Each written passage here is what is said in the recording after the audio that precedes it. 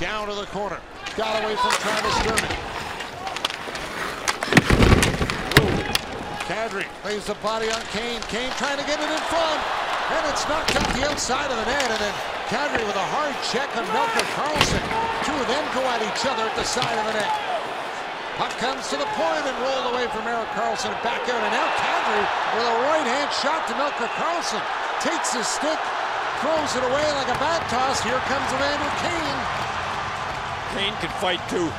He can really toss them, but I think Kadri's going to get the penalty. And they've been on Kadri all game long. Let's see now. Looks like they're going to even it up. And these two were at it for quite some time before the officials blew it down after the one last shot by Kadri.